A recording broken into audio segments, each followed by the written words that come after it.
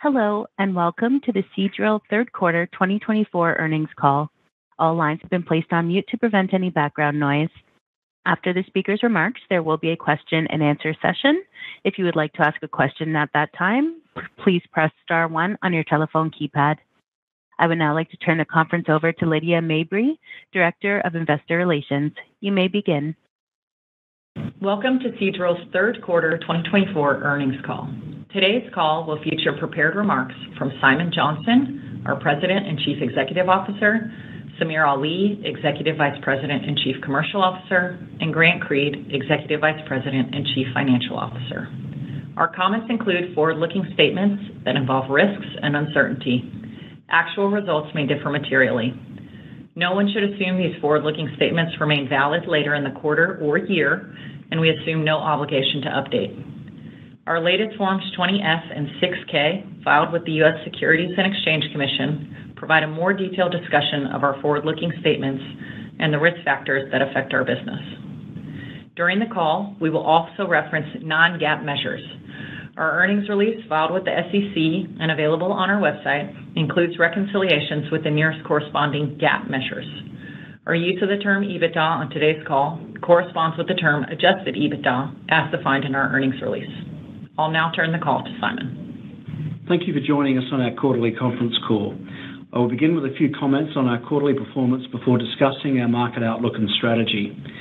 Samir will then talk about tactics and contracting before Grant reviews our quarterly financial and operational performance and full-year outlook. Our third quarter results exceeded expectations. We delivered $93 million in adjusted EBITDA. Securing additional work and uncommitted capacity propels us above our previous full-year guidance. Most notably, the Savannah, Louisiana continued its existing contract with an independent operator in the U.S. Gulf of Mexico. We're now increasing our EBITDA guidance midpoint by 13% to $385 million. Our continued progress on Brazil projects minimizes the downside risk to guidance. Both the West Auriga and West Polaris are in-country and going through the customer and regulatory acceptance process after clearing customs in record time. Our operations teams focused attention on these critical projects, meaning these rigs are on track to begin their new contracts in December and will then start generating meaningful EBITDA and cash flow. During the quarter, we stacked the West Phoenix to reduce operating and capital expense in the absence of an immediate market opportunity. We were unwilling to spend valuable shareholder capital investing in a rig without a bedrock of continuous visible demand. We've released the crews and are actively reducing direct rig OPEX. Following the completion of the West Capella and West Valor's recent contracts, we've now also reintegrated the 4 Aquadrill drill ships back into the Seadrill fleet. In the 18 months since closing the transaction, we have successfully navigated complex, costly rig management agreements and exceeded all cost synergy targets. The Valor and Capella, along with the Auriga and the Polaris, are now managed and crewed to Seadrill standards and can reliably provide the safe, efficient, responsible operations customers expect from our organisation. Now on to market outlook and strategy. We firmly believe underlying industry fundamentals remain intact, characterised by the interaction between increasingly inelastic supply and inherently variable demand. The prevailing market question is when and where those lines intersect. In our view, the temporary imbalance between drillship supply and demand is not a true reflection of the fundamentals that support a sustained strong industry upcycle, but rather a reminder of the market's volatility. This volatility only deepens my conviction in our strategy, operating a floater-focused fleet that benefits from strong contract coverage, preserving a good balance sheet, and maintaining a relentless and virtuous focus on continued efforts to strengthen and simplify our business. At the heart of our plan to win is operating the right rigs in the right regions. In our experience, most deepwater opportunities require dual-activity drill ships with 15K BOPs and MPD capabilities, rigs focused on achieving operational efficiency and endurance rather than exploring technical frontiers. Our fleet meets those requirements. All our drill ships are dual-activity and dual BOP capable or equipped. 75% of the drill ships we operate are 7th gen, and in 2025 we expect 80% of our own drill ships will have MPD, as we focus on leading the industry in thought and practice in this important operational activity. We operate premium quality assets in the heart of the market. We cluster almost all our rigs in the Golden Triangle, spanning the Gulf of Mexico, South America and West Africa, which represents the greatest concentration of deepwater drilling activity now and into the foreseeable future. We've secured 70% contract utilisation for our marketed managed fleet in calendar year 2025, a figure that is expected to improve with time as customer conversations convert to contracts. In addition to our contract coverage, we benefit from a strong balance sheet, and our current cash position feels prescient in today's market. However, we recognise this does not completely insulate us from competitive market realities. We will not rest on our laurels. We will continue to evaluate better, smarter ways of running our business. 2025 will be a year in which we focus increasingly on optimising our operations. We want to be a lean, efficient, right-sized drilling contractor. We plan to reduce bureaucracy across the organisation, empowering our senior leaders offshore to do what they do best, leading, supervising and mentoring their teams to the benefit of our customers who count on us every day to deliver safe, efficient, responsible operations. By doing right for our employees and our customers, we'll do right for our shareholders. We must remain agile. We will continue to evaluate opportunities to refine and grow our fleet, dynamically adjust our costs as our active rig count fluctuates, and further solidify our formidable financial position. Now, as ever, we're focused on what we can control, how we sign our contracts, how we run our rigs, and how we allocate our capital. Our commercial team continues working to secure contracts with terms that maximise each rig's earnings and cash flow. Our operations teams continue to keep drill bits turning to the right, operating costs low, crews safe, and customers happy. And our leadership team endeavours to remain disciplined stewards of shareholder capital. We constantly evaluate our approach to capital allocation based on market conditions, outlook and competitive positioning, and the relative impact these decisions have on strengthening the Seadrill story. Clear examples of that capital stewardship have been our continued fleet refinement and industry-leading share repurchases. We were the first of our peers to pursue a meaningful buyback program and have reduced our issued share count by 19% since September 23, improving our per-share performance across key metrics. At Seadrill, we've continuously made decisions to simplify and strengthen our business for the benefit of our shareholders. And as we make our way through 2025, it should become increasingly clear that we build a resilient business that can deliver real returns to shareholders through the cycle, especially once 2026 contract repricing comes more clearly into focus. With that, I'll pass the line to Samir. Thanks, Simon. By our estimation, there are about 95 competitive drillships in the global marketplace. Approximately 20 of these are inactive and require extensive investment to be put to work, as they're either cold stacked or not so new builds, with limited to no operating history. But slow contracting activity can make even a thin market seem temporarily oversupplied. Between now and the end of next year, around 30 competitive drillships will become available after completing their current contracts. Many of these rigs will find follow-on opportunities, but not all of them. The absence of visible demand to consume available capacity will soften the market. Drillship marketed utilization, a measure of market tightness, slipped below 90% in April, after rising for over a year. It now hovers in the high 80s and will likely continue to trend lower. As more assets become available, it will put downward pressure on rates, leading us to believe 2025 will be increasingly competitive. Fortunately, we are relatively insulated. In 2025, we benefit from 70% market utilization across our fleet. Recent updates to existing drilling programs filled some of the white space. For example, the Vela is not working through the third quarter of 2025, and the West Carina and the West Tellus are now committed fully through year-end and into early next year. We have the most market exposure next year in the Savannah, Louisiana, the West Capella, and the Seadrill drillships. As we've said before, the Louisiana has a broad range of potential outcomes. Opportunities can appear and disappear quickly. Recent contracts suitable for the rig specifications have been shortened both their lead times and their duration, which limits our ability to plan with an acceptable level of certainty. As time progresses, we may show less willingness to play the spot market and will stack the rig. For the Capella, the Gemini, the Quingala, and the Libongos, our focus remains on securing contracts for the second half of the year. We believe all these rigs are competitively advantaged. They benefit from premium specification, proven work history, and deep customer relationships, making us a preferred provider for customers who have chosen Seadrill time and time again. However, there is a scarcity of immediately available visible opportunities. We continue to see a slow pace of contracting tied to the market, uncertainties, and capital restraint. In Angola, for example, we're seeing indications of softening rig demand as the basin competes for capital across customers' global portfolios. We continue to make positive progress on recontracting and repricing the Jupiter, Carina, and the Tellus, seeing term contracts that provide visibility of earnings and cash flow. As we consider the market, we don't believe drilling contractors can create demand, and we're not willing to contribute to our own white space, idly burning OPEX, waiting for the desired opportunities to emerge. With every decision we make, we consider cash flow per rig.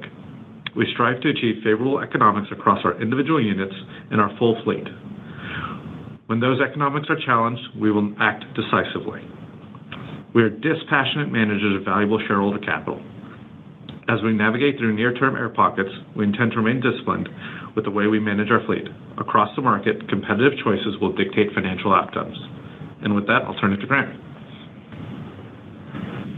Thanks, Samir. I'll review our third quarter performance before providing an updated outlook for the full year. In the third quarter, Seadrill earned $354 million in total operating revenues, down from $375 million the prior quarter. Contract drilling revenues were effectively flat quarter on quarter at $263 million. The benefit of the Louisiana contributing a full quarter of revenue at a higher average rate, complemented by higher economic utilization across the fleet, was offset by the Phoenix and Capella contract completions.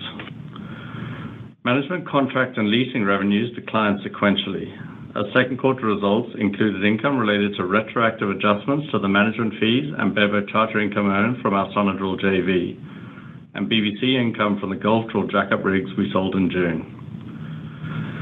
Third quarter management contract revenues were $62 million, and leasing revenues were $9 million. Third quarter results provide a good indication of expected run rates for both these line items through the end of the Seadrill rigs' current contracts.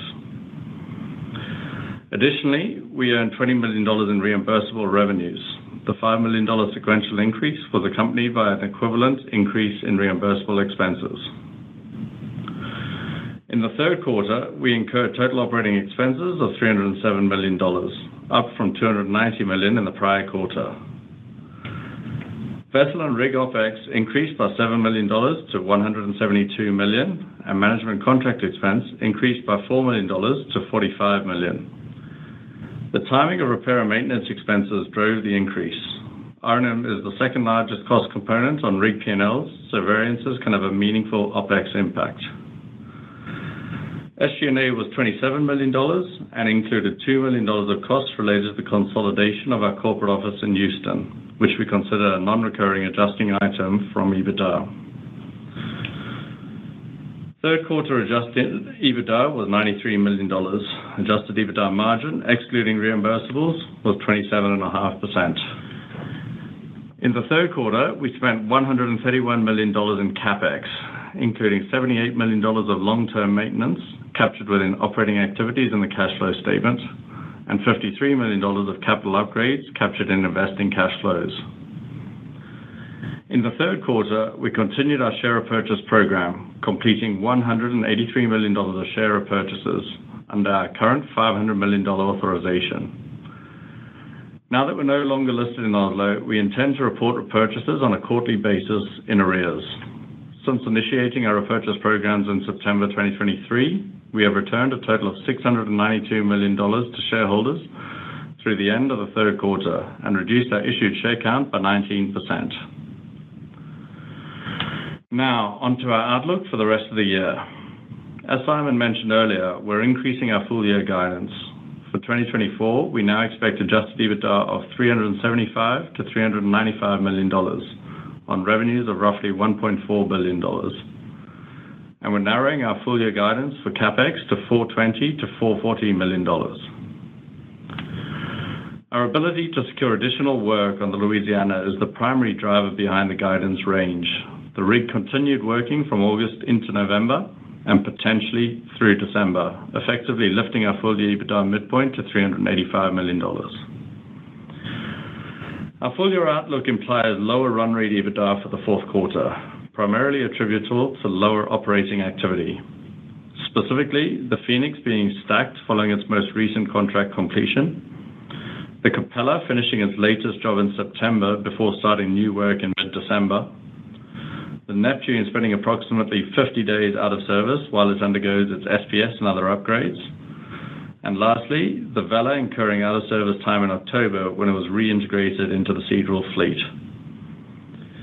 In addition to this, on the cost side, we have expectations for increased OPEX based on the timing of repairs and maintenance activity planned to take place in the fourth quarter. The Auriga and Polaris are on track to commence contracts in the fourth quarter. Precise timing of these start dates will impact Q4 results, and having these rigs working again will help drive run rate EBITDA higher in the new year. Year to date, we've spent a total of $286 million on CapEx, and we anticipate a meaningful increase in Q4 as we complete Brazil contract preparation for the Auriga and Polaris. Looking into 2025, we believe it's too early to provide guidance, as contract discussions and negotiations for uncommitted capacity are ongoing, and the outcome of which will materially affect our financial outlook. Back to you, Simon. Thanks, Grant. 2024 has been a significant year of transition for Seadrill. Amidst headwinds like idle time, inflation, and required fleet investment that we identified and communicated early, we continue to progress our efforts to simplify and strengthen our business. We sold the Gulf Drill jackups and we integrated the Aquadrill drill ships. We delisted from the OSE.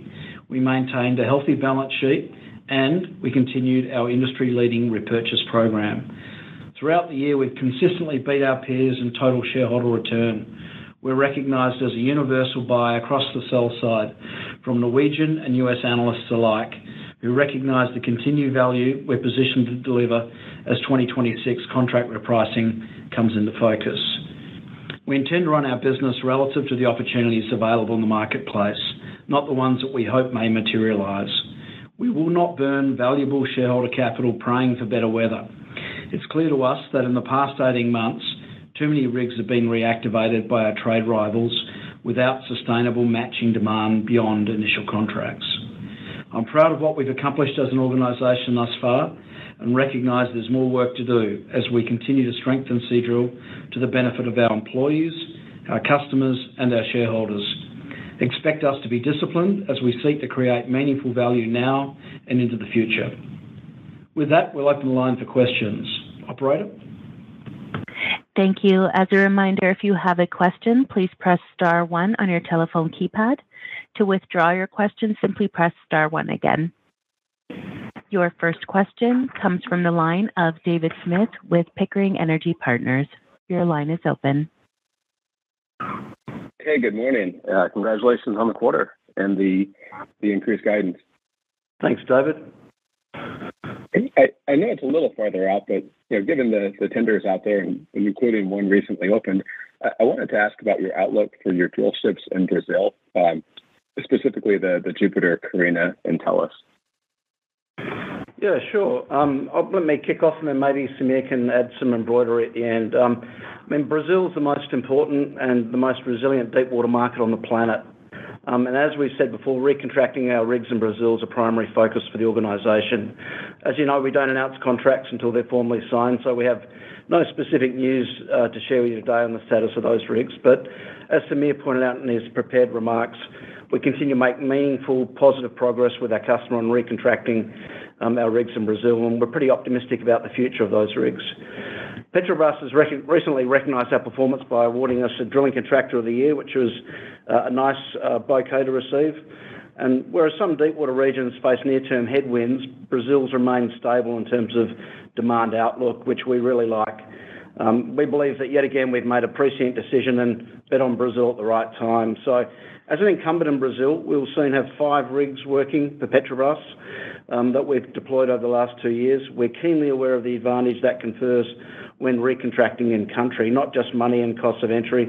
It's obviously also about schedule and regulatory risk. So there's a lot of talk about near-term turbulence in 2025. We're largely contracted in terms of rig days for 25. For us, Brazil is a key part of our story. Unlike our rivals, we're not recontracting rigs, we're not hot stacking rigs. Our story is very, very simple. It's all about recontracting in Brazil. Anything to add, Samir? No, I would just say, we remain confident in our abilities to recontract those rigs and are making meaningful progress, but don't have ink on a page, so there's nothing to announce at this point. I appreciate all the color. If I could ask a follow-up. I noticed NOV's orders this quarter included hook load upgrades to convert 2 6th-gen drill ships for 7th-gen capabilities. And I wanted to ask how you see the potential for additional 6th to 7th-gen upgrades and whether this might reshape the 7th-gen supply-demand balance going forward. Yeah, great question. Look, I think the distinction between 6th and 7th gen is somewhat arbitrary. I mean, generally speaking, it's as much about year of delivery as anything. I think it's fair to say that there is a broad spectrum of technical capability across the 6th gen fleet. Most 6th gen units are mid-life now, so there's often a need to review obsolete systems and renew marine coatings, particularly after the reduced investment associated with a decade-long depressed market. So I'm presuming it's about 2.5 million hook load upgrades. Samir will have some comments on that, I'm sure. Sure. So, I'd say hook load's one factor between a 6 and a 7, but it's not the only one. The rigs being upgraded have their own technical challenges beyond just hook load. And candidly, we're prudent with our shareholder capital, and we're not going to invest in an upgrade unless we can see a return on it. We are looking at other upgrades on our 6th-gen assets, but those are, we can monetize and we can actually generate a return on capital on those investments. And for whatever it's worth, our 6th-gens are located in markets that have a proven track record. I think you really don't need the extra hook load. And so for us, we feel very comfortable with where our 6th-gens are upgraded, and we don't see the need to upgrade them at this point. Good call. I appreciate it. Thanks, David. Your next question comes from Kurt Hallead with Benchmark. Your line is open. Hey, good morning, everybody. Good morning, Kurt. Always appreciate the color commentary. So, I guess as we look out into next year, a couple things caught my attention with respect to the prepared commentary. So I was just looking for maybe a little bit more context around it. And the first was, I think, Samir, you referenced that the market dynamics are such that in 2025, any contracts that get booked will be price competitive.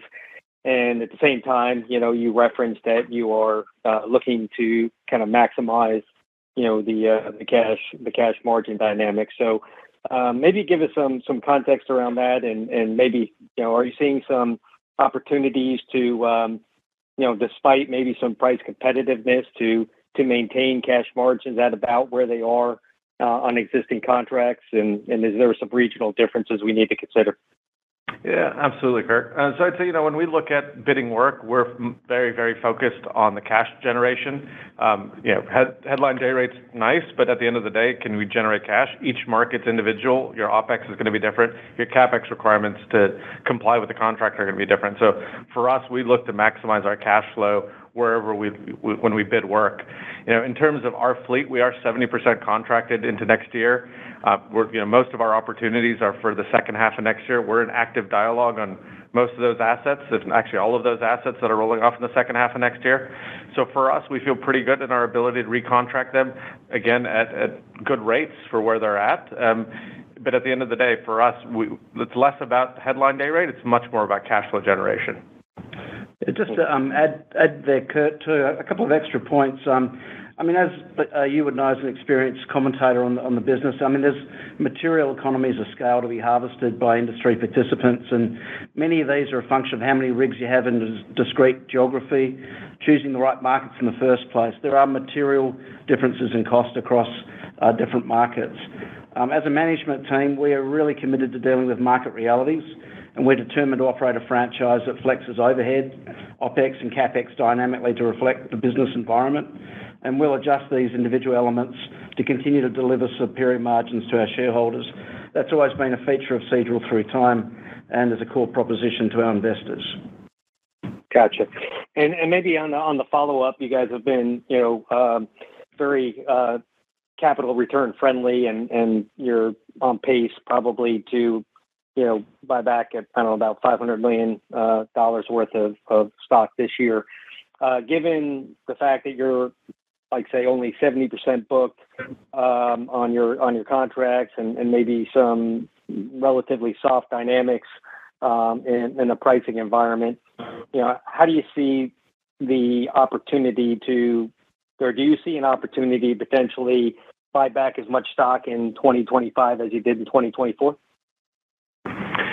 Hey, Kurt, it's Grant here. Look, I mean, of course, we can't comment specifically on how much we're going to buy back next year. All I'd say is, consistent with prior calls, when we look at the buybacks, we're really going through our financial policy framework and, beginning with the outlook in future years. And of course, that goes hand in hand with the 2025 comments that Samir was talking about and the 70% contracting. To the extent that firms up, then that gives us a lot more confidence to lean into capital returns and uses of capital.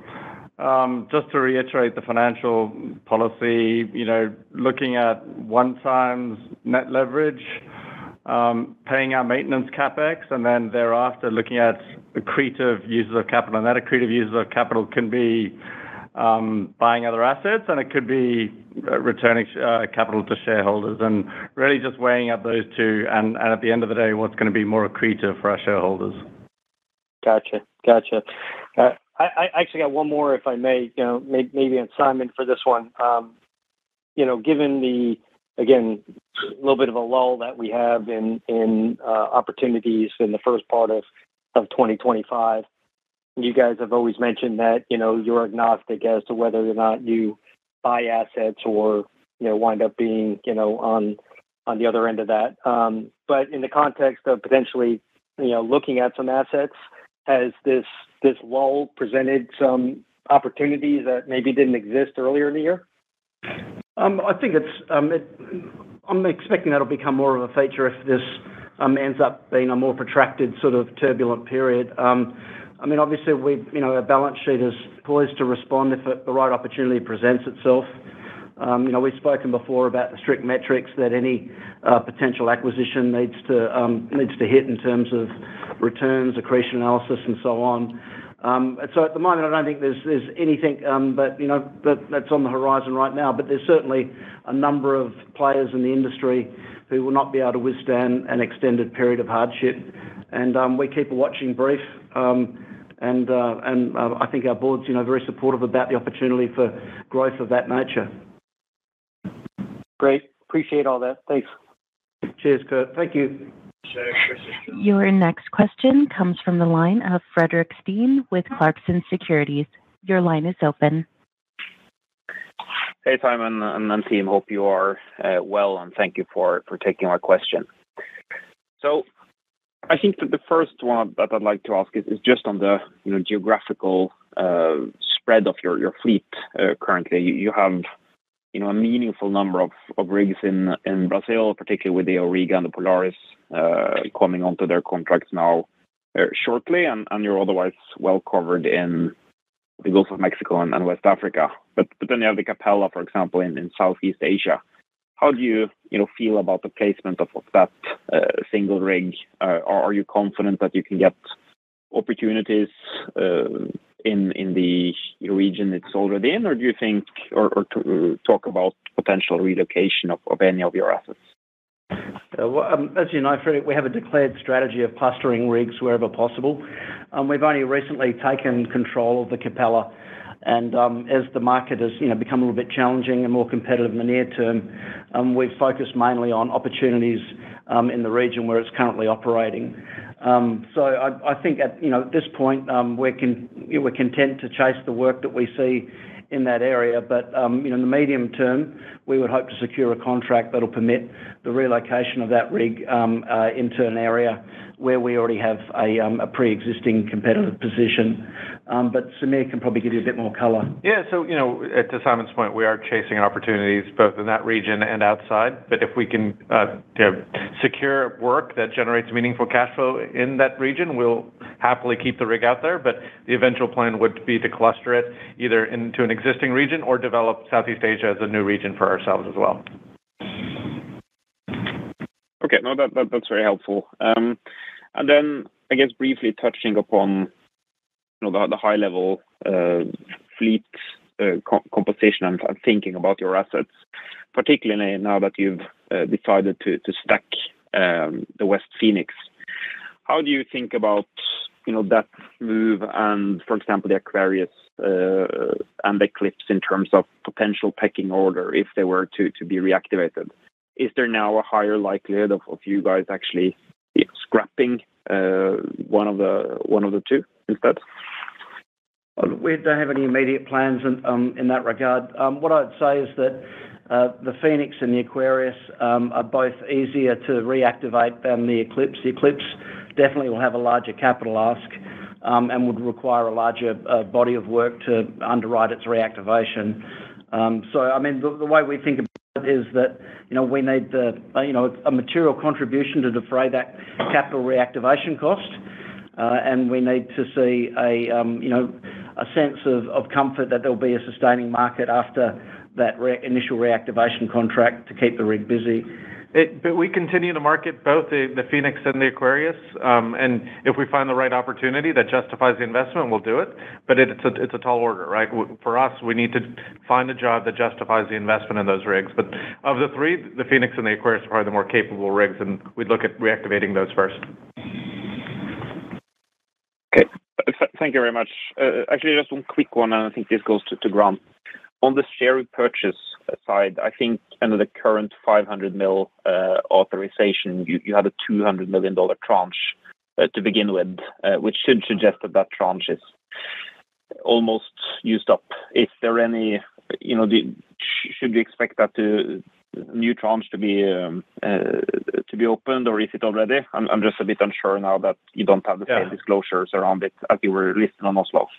Yeah, thanks, Frederick. Good question. And just to remind everyone that now we're delisted from the Oslo Stock Exchange, we no longer have certain disclosure requirements with respect to the buyback. Those sort of sub-authorizations, like the 200 million, is no longer required, and so we will not be announcing sub-authorizations. We've got the blanket authorization from our board of 500 million, which was provided by a board in the second quarter.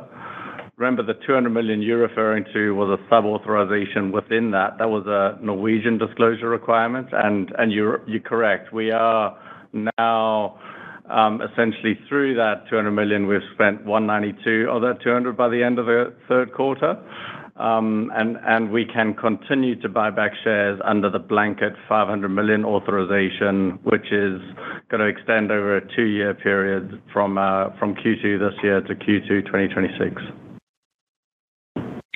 Perfect. Thank you so much, all of you. Have a good day. Thank you. Bye. Cheers. Your next question comes from Hamed Khorsand with BWS Financial. Your line is open. Good morning. Could you just talk about a little bit of the negotiation of the talk process that you have with potential customers? Are they just holding off and just saying wait, or is this more about their own supply chains and their timing because of the price of oil? It's uncertainty. So it's what's happening with commodity price, what's happening with their own supply chains. It's also a reallocation of their portfolios. Most of our clients have global portfolios, so some are saying they'd rather invest in one region versus another. And then it's also their return of capital to their own shareholders. So it's this big pot of uncertainty that's leading them to defer decisions, and it is a deferral. We're seeing things get pushed into 26 from 2025. All right, and then the other question is, are you done with your special surveys for 25, or are they being pushed until there's actual contracts? We do have one scheduled survey that we've spoken to before that's scheduled for 2025. We are currently doing an SPS on the West Neptune, and that may drift into next year, depending on how things go in terms of some of the cost of that.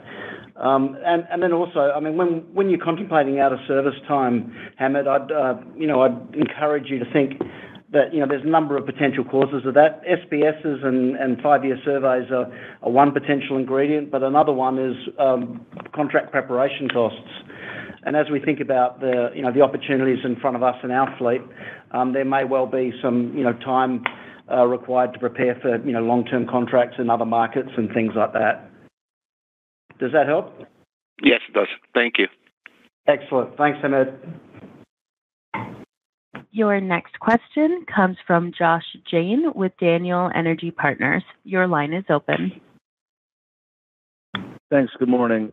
First question, in Simon's prepared remarks, talked about the company optimizing your operations in 2025. I was just wondering if you could expand more on that, if you have any goals that you've laid out, and potentially how you're thinking about that into next year.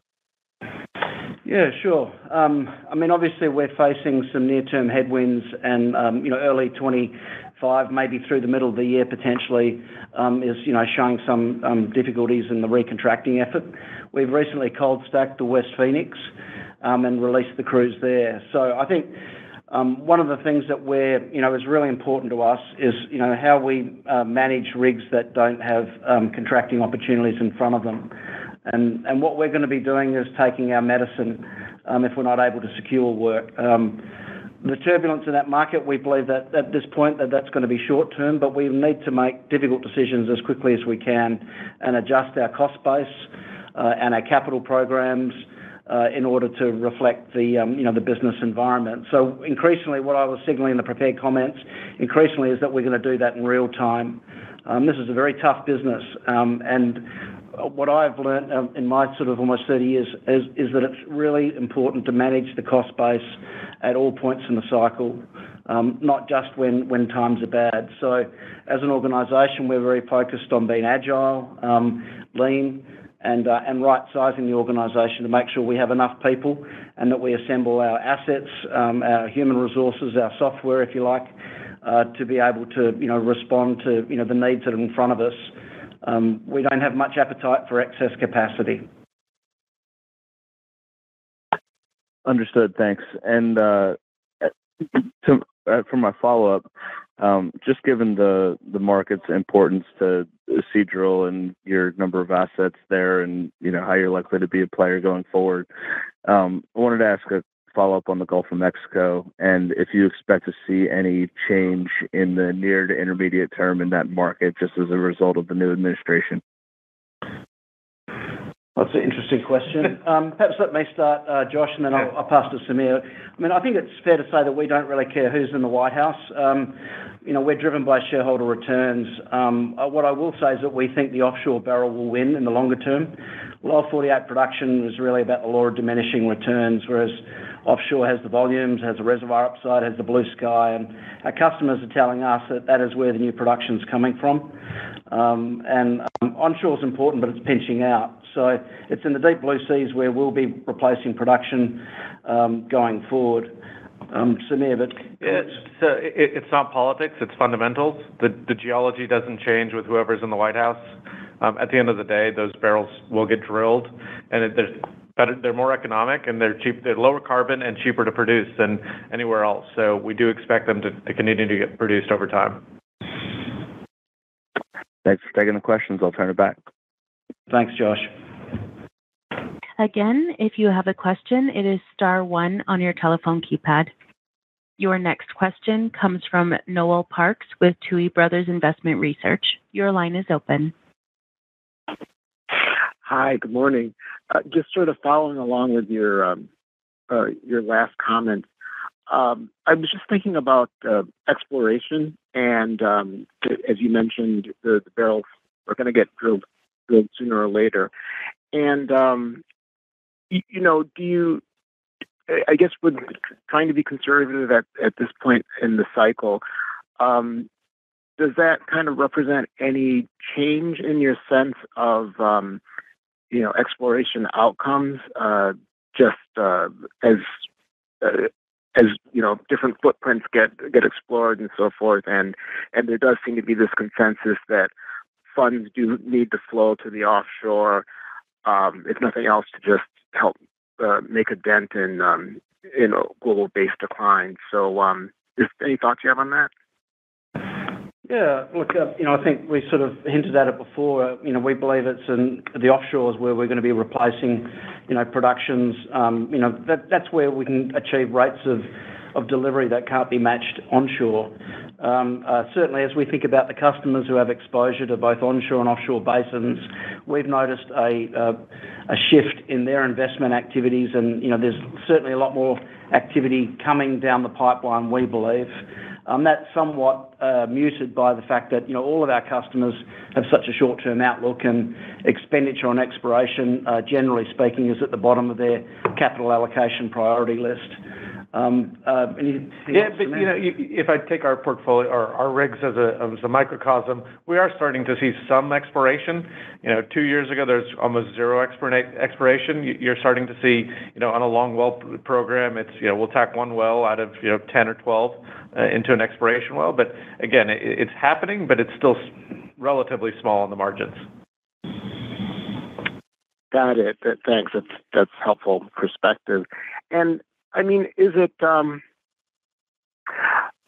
I mean, if customers then, due to oil price or whatever, are sort of deprioritizing steady operations by hanging on to a rig, just based on their own capital discipline, is that sort of part of the shift that's happening then? Yeah, absolutely. There's real startup costs and switching costs, right? Putting a rig down and then starting it up has meaningful costs. But what we're seeing with our client base is they're pushing that cost out further and further and saying, we're going to preserve cash in the near term for either returning it to shareholders or reallocating it to different parts of their portfolio. And when you ask them privately, they'll say, yes, we acknowledge that there will be an incremental cost to pick this rig up in 2026.